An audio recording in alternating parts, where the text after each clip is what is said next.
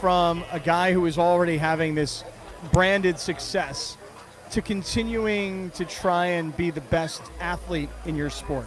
I have always just wanted to improve my skills. So that's the thread that's carried me through, that's kept me relevant the whole time, was I wanted to keep getting better. And I didn't care how I fared in the competitions. I mean, I was happy if I was doing well, but at the same time, I wanted the next challenge. I wanted to learn something new. Even after I won a big event, the next day I was at the ramp trying to figure out new tricks.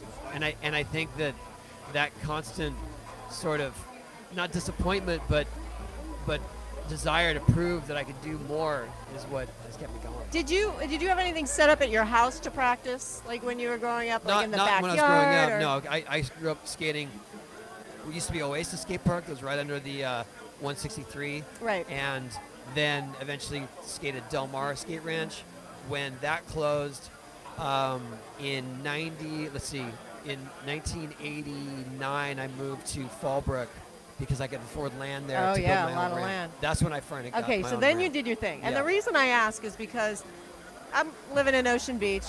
Across the house across from me, someone moves in. I'm thinking that it's MTV and they're doing some crazy, because crazy stuff is going on. There are people jumping off the balcony with things strapped to their feet onto a trampoline, and I'm like, what is happening?